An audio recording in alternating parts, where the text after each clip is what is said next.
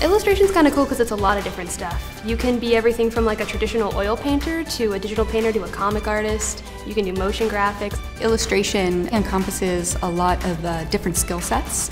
You're visually problem solving for an avenue of commercial art, and that could be publishing and it could be entertainment. I love illustration because of how narrative it is, and I really love storytelling. A lot of illustrators go into visual development as well as children's book publishing, book cover design, advertising. Tons of stuff you can do as an illustrator, but the basics of it are anatomy, perspective, understanding composition, and then you can just kind of take that and roll with it however you want. One of the key successes to being an illustrator is knowing how to communicate not only visually and aesthetically, but also verbally and written. Critiquing is probably one of my favorite parts of the whole process. It's nice to have people coming from all different perspectives. In some ways they're just a viewer, but they also know what goes into making that piece.